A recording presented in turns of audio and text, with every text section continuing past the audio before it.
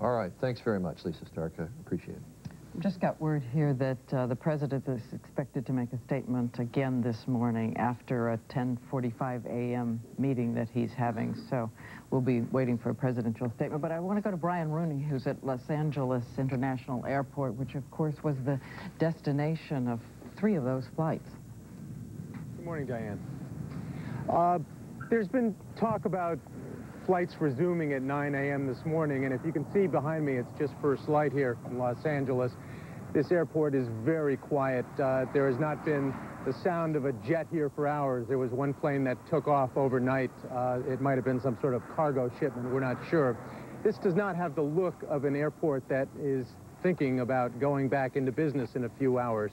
There's been no movement among the airplanes. Airplanes are scattered all over the country, Diane. There are hundreds of them that are at the wrong airport that need to be repositioned in order to start picking up passengers. It doesn't look like that's going to happen. Overnight, we have begun to hear the identity of some of the people who were on those airplanes that were bound for Los Angeles. Some of them are familiar names here in Los Angeles in the entertainment industry. A man named David Angel and his wife, Lynn Angel.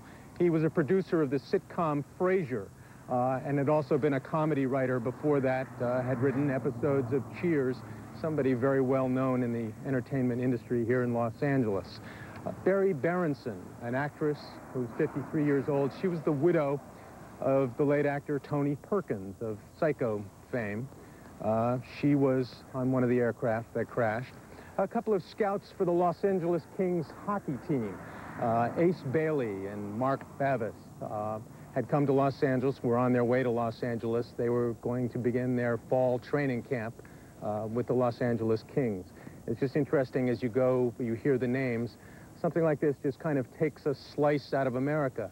A couple promising young businessmen here. Edmund Glazer was chief financial officer of a technology company called MRV Communications. Just about a week ago, he was on camera. I believe he rang the opening bell at the New York Stock Exchange, or I believe it was the New York Stock Exchange. Daniel Lewin, co-founder of a technology company called Akamai Technology, an internet company. And it goes on like that. Peter Gay, a vice president of the Raytheon Corporation. These are names that have come to us not through the airlines, but through families and their companies who have confirmed that they were on these airplanes. All right, Brian Rooney, thanks very much indeed. We had a chance to talk to Peter Gay's family in Boston, his father and his 2 brothers, talking very eloquently about him. George Stephanopoulos, with us, you've got the congressional schedule for today? Yeah, basically, this morning, we've already reported that President Bush is meeting with the joint congressional leadership at 11:30. That's the top leaders of the Congress. Following that, they're going to clear the House chambers and have an intelligence briefing for all the members of the House and the Senate in the House chamber at midday. Then both the House and the Senate are expected to pass a joint resolution condemning the act and authorizing, although not in any formal way, a response. And finally, they're trying to organize a prayer vigil for this evening as well. We all remember last night, all the members of Congress tried to gather and sing God Bless America. Tonight, they want to do a prayer vigil.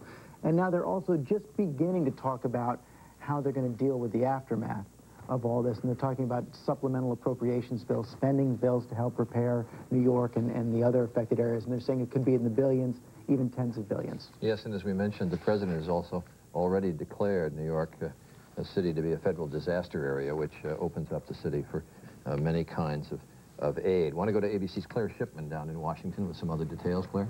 Good morning, Charlie. Well, that's right. You heard George say the president's going to be meeting with congressional leaders a little bit later. Right now, he's meeting with his national security team, a full-scale principals meeting, as it's called. At the end of that meeting at 10:45, he's going to bring the White House pool in to answer some questions. We've been told that he is very eager to answer a number of questions. We're also told one of the issues he's going to be studying today when we're not seeing him publicly is how to get things back to normal, especially getting air traffic back to normal, opening up the airports. And as one security official said to me, we're already starting to be in the first stage of second guessing in terms of airport security and how all of this could have happened. Charlie? All right, thanks, Claire. And a number of new restrictions that we've already heard of from the Transportation Secretary, Norm Mineta, including no curbside check-ins. Only passengers will be allowed through security gates, and new rules. I doubt they'll be allowing 4-inch blades any longer through security checkpoints, given what's happened with the box cutters and the knives that these men were able to bring on board. And we want to turn now, because we're joined by former Governor of New York, Mario Cuomo, and grateful to have you come in, Governor Cuomo. I think, first of all, that having been governor of this state, that you would have heard lots of scenarios like this, that you would have heard perhaps even threats about things like this.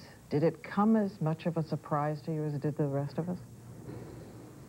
Yeah, the dimensions of it certainly stunned me, as they did most people. But I must tell you, 1993, it was essentially the same presumed group that was involved in acts of terrorism, and I say presumed very carefully.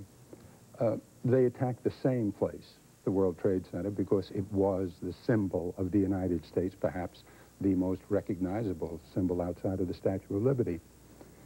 In 1993, following that, we made all the same pledges of America will never be the same. This is the first time this kind of thing has happened. We'll be more cautious in the future. We will be more alert to terrorism. We were aware of terrorism. It appears to me that we may have been victimized by our own resilience. I remember the day after the bombing saying, I will be back in my office, because then the governor had an office on the 57th floor, within 2 or 3 months. And 2 or 3 months later, I returned with all the other tenants. And America went back to its norm.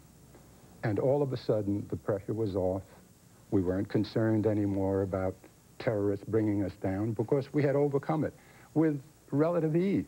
We were back in business, back to normal.